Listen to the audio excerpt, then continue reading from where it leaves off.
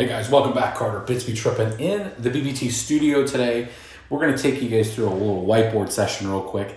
Again, this is the mobile camera setup because we are still working on getting the camera and the wiring all set up here.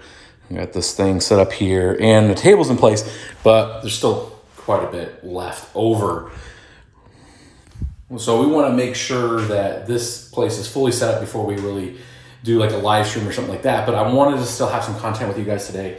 I had shared out on Twitter a real quick overview. A lot of people have been asking what were like it's been almost a year from the decision of EIP 1559, where the Ethereum developers had moved to a plan to burn the base fee when it comes to Ethereum.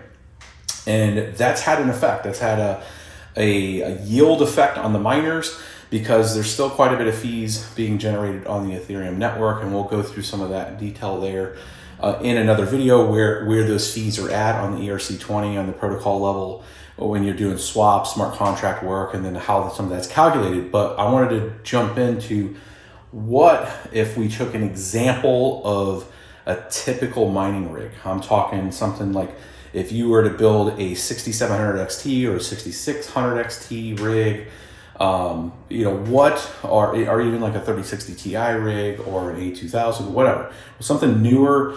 And what's the profitability? What's the impact that 1559 actually had, given the difficulties came up quite a bit? We're at almost a petahash of Ethereum. So it's setting at 1,000 terahash or 1,100 terahash. If you look at the day, it swings every once in a while. What's a year forward? What are we actually losing out in? Now let's jump on this machine real quick. Now let's jump on the whiteboard and look at what we're talking about here. So if we look at a 8-card 6700 rig as an example, XT, that's about 372 mega hash a unit for that whole unit right there. Now the figures that we're looking at here were from 372 at current rate, about 925 watts of power. You're looking right around that $90 to $99 a week in profit right now. Let's just call it roughly $95. Let's split the difference here of USD that kind of machine would make.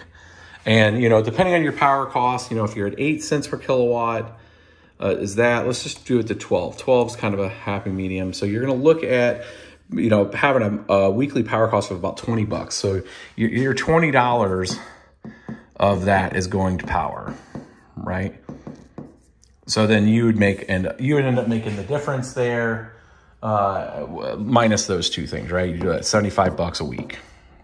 Now that is based on a yield that we're talking about right here of, 0.345, 0.0345 Ethereum. So you're getting that much of Ethereum every week right now on a rig like that. Now that is based on an average here that we'll bring up a quick sheet on for you, which is roughly about 2.2 ETH is what the ETH blocks are right now. So you're getting about 2.2 ETH per block every 15 seconds right now. And then based on your pool win-in blocks and stuff, this is then separated out to all the different pool people, that are on the pool. And then let's say this one's you, that is what your yield would be with this much mega hash per week. Now, if we take all of these calculations and we look at what would this be from the EIP 1559, or if there was no EIP 1559, what would we get here? So what we would get, when I did this analysis earlier, it was 3.51 on, that's the average ETH block size over the last, 25 minutes. Where you take this minus this is the burn, the burn fees. Oh, we should probably do a proper burn here, and we color this in. This is the burn. This is a burn fee, right? So it's the difference here, right? So that's, we'll end up, let's just do the quick math. We're at, like, in this particular instance, it's at 1.3 ETH right there, which is what, about 4,300 bucks. Every block right now is being burned. So then these are not going to us. So then effectively, what's this come out to this rig? If we do the same math here. So on the post thing here, let's switch this back. So now we are only, if we were able to get this amount now, because EIP 1559, this would move to about $160 is what we'd be earning at the same power rate. Remember, the power is the same. So it'd be 140, you know, so there's your difference. So 25, and then we're looking at $65 here. So it'd be 25 to 100 plus 40, $65 minus here, which is about 53% that we're out because of EIP 1559. And then the whole premise here, the reason for me doing this is that, it's been a year. Part of the entire pitch of this fee burn was to not alleviate fees, right? That wasn't that. It was to create more value for the holder. And we're at $3,300, $3,400. We're less than when we were talking about it dropping. And ETH did not, it barely pumped past the news of doing this activity. So every time Ethereum has done this, it's been the same story. So bottom line, the burn is the burn, but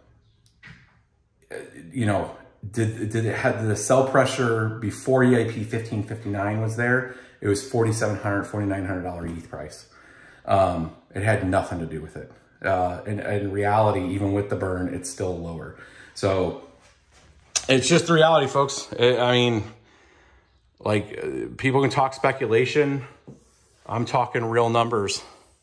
This is real numbers. This is the reality of what's going on. So regardless of what people's opinion are, this is the situation. So until the next video, my dudes, peace. Decentralization is one of the most important factors in a global cryptocurrency network. Bitcoin's proof of work functions due to the exceptional security provided by the miners of the network.